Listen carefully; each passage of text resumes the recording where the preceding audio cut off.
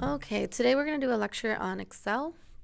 We are using a data file, Excel 3-3, and you can find that the data files are on Blackboard under coursework, under OCPA, and you just go ahead and make sure to save this or these data files onto your flash drive. Do not upload them to the server. You're only uploading the assignments that are to be graded. And today we're going to look at Module 3, and we're looking at Independent Challenge 1. So this one right here. I'm going to give you a few tips when you are working on Excel, and that'll make it a little bit easier.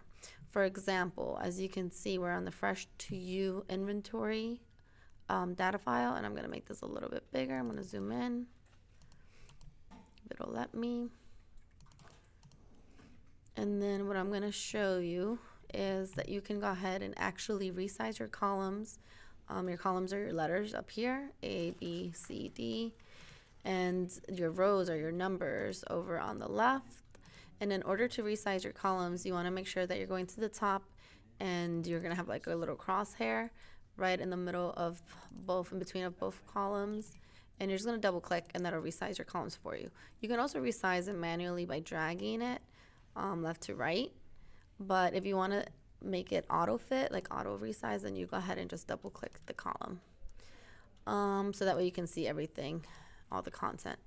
And some formulas or some functions that you're going to be using.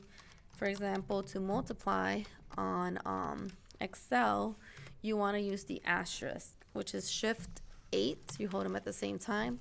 And that's what you're going to be using to multiply. To divide, you're wanting to use a /. And so that's that one.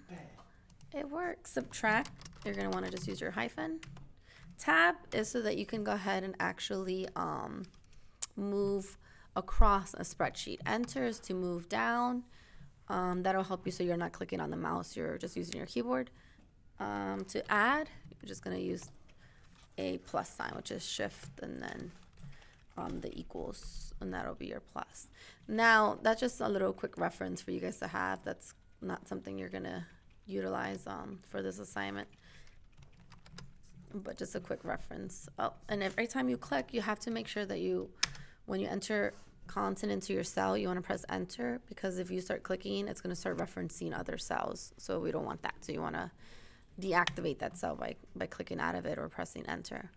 The next thing, what I want to show you, for example, this is a spelling error. So you double click, and that's supposed to say value, press enter, and you're done there. Okay, so on this assignment, all you're pretty much doing is you're trying to figure out how much you have on hand.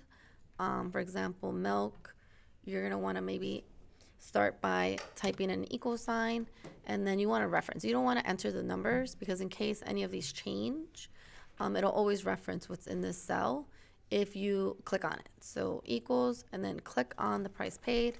We're wanting to multiply by the ones that we have on hand. So that's where you're going to use your asterisk. Then you're going to reference the ones on hand, and then enter, and you should get with the book on page Excel 74. They give you the answers there, so 110, and that's correct. Now to format it, all you have to do is, for example, on this one, go to the Home tab, then you're going to your groups, which are down here. You're going to your number group, and then the icon that has the increased decimal and decreased decimal, you want to increase it and decrease it to the right format. So it should only be, since it's a currency value, or you could even click on currency, and it'll give you the dollar symbol. Then you go ahead and you can actually drag down. And the way you're going to do that is you're going to make sure that this becomes a cross symbol. And when you drag it down, it'll autofill the rest of your formula. So once you've done it one time on Excel, it makes it very easy for you to just go ahead and autofill the rest of the values for you, so you don't have to keep doing that over and over again. So think of Excel as like a big calculator that is doing most of the work for you. The cell values. So in order to get what it comes out to be 148.50, the thing with this one is you have to absolute cell reference it, and the way you do that is by pressing the F4 key, and so I'll show you how that's done. So again, equals, and then what you're going to do is you're going to multiply the on-hand value. So reference this by clicking on it, and you see that's E4 So the intersection of the letter, the row, the column, and then the row, the number. And that's your E4, that's your cell. Then you're gonna multiply again. So again, asterisk symbol. And then right when you click on this one, when you click on H1, you're wanting to absolute cell reference that. So that way, when you press the F4 key, it starts inserting dollar symbols before the H and before the 1. And when you press enter, you should get the same value as what they give you on page 74. And now when you autofill it, and I'll show you what happens if you don't absolute cell reference, but when you do autofill, it should work and it should give you all the right prices. Now, let's say we didn't cell reference that. This is what would happen. So let's say if I were just press equals, then I were to press or click on the on hand value, and then I multiply it by the markup. What happens is Excel doesn't know what to do with this markup value. So when you go and you bring it down, you can see that it's not going to give you the values you need until you absolute cell reference it. So that's where it comes in handy using that F4 key. So let's undo, and this time we're going to make sure that we absolute cell reference it. And I know it's a pain, but it does help out. It does do the trick.